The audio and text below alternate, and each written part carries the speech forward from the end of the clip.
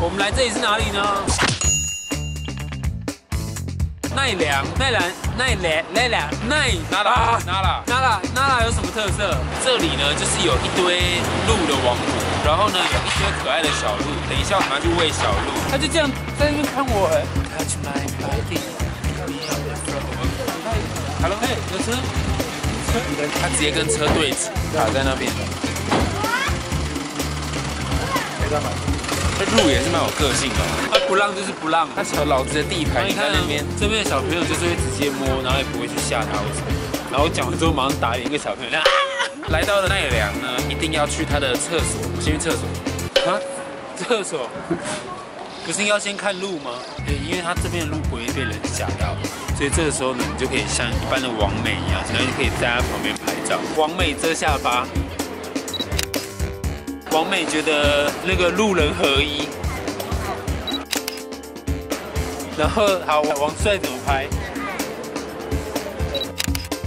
来到这边呢，真的非常的疗愈，因为他所有的路呢就这样满街随便乱走，而且他们还不会走到路上给车撞哦，这是重点。他们非常聪明，而且他们知道人类会给他们食物吃，所以其实他们也不怕人，所以你就走你的。可是澳洲的袋鼠也知道人类会给它食物吃，但我感觉澳洲的袋鼠还是会怕人，都要跟我干架。但是这边的麋鹿他们非常的可爱，他们不会跟人家干架。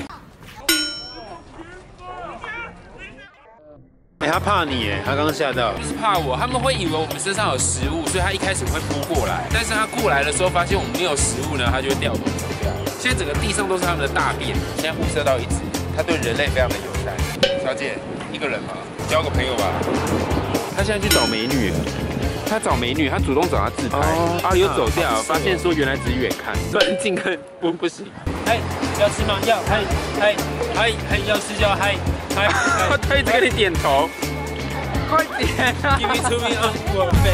快给他，你不要整他。他一直以为你要给他。来了。不管你在哪，快！我被吓到。好疗愈哦。好累哦。他说：“我好累哦，宿醉。昨天去夜店，头好痛哦。”こんにちは。こんにちは。是一个来自台湾的变态叔叔。こんにちは。我只要拿出这个秘密武器，他们就会自己围过来，而且会开始来了。他会咬到我的手吗？不会，他们的嘴巴滑滑嫩嫩的，你只会觉得手湿湿的。没啦，我在当个滚蛋。他踩我的脚，他说：“老兄，我也要吃。”快点假装白雪公主唱歌。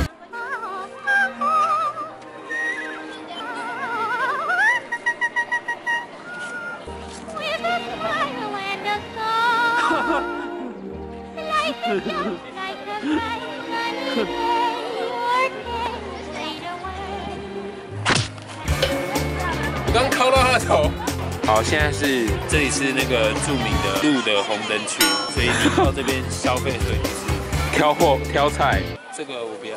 嗨，他招揽客人哦。太老了。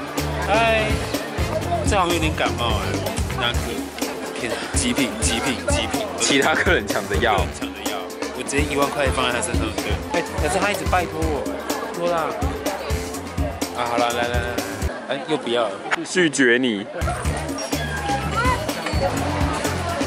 这超可爱的，你看，这是鹿，它在吃你的脚。你要吃它，这是你，你怎么可以吃？